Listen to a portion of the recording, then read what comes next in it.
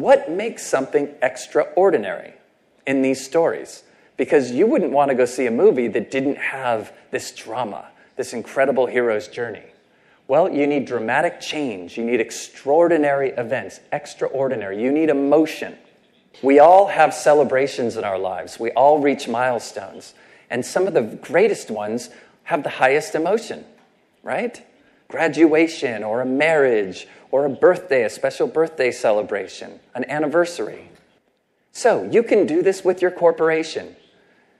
And I've talked to many companies around the world, from Disney to Pfizer, about how to do this for your corporation. And it can be your small company. As a matter of fact, around the world, we love corporate stories that start with our bare hands, right?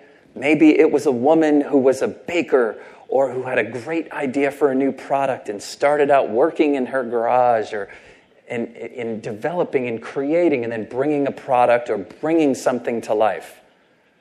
Maybe it was Steve Jobs working out of his garage and changing the world of personal computing. All of these stories share that sort of arc. Corporations revisit these stories and they'll massage them a little bit. They'll still be authentic, but they'll massage them to make sure they have that impact.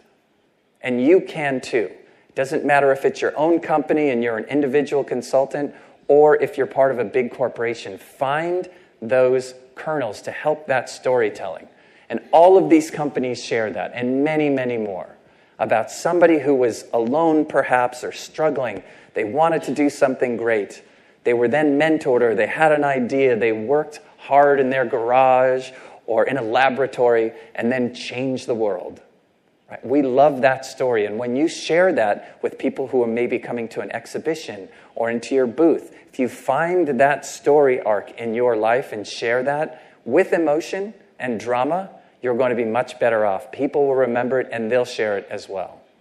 So I talked about storytelling. Now I want to talk about just basic structures. Right? When we talk about exhibitions from the old days, people think of just stands, square stands. And the easiest thing to do is a square. Triangles get a little harder and circles are the toughest. But interestingly enough, from a design standpoint, we like circles, right? We like that embracing. And triangles also tell us that something's happening, something's moving.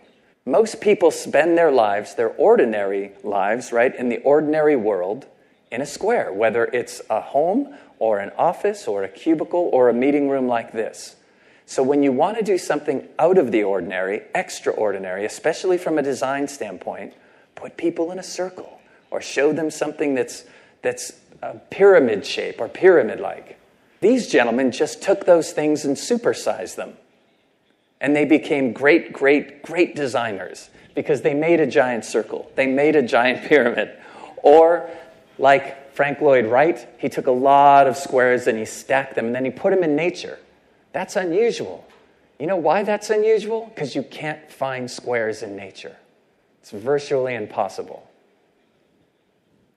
And so when you're thinking about doing something out of the ordinary with your story or your display, think about things that are out of the ordinary.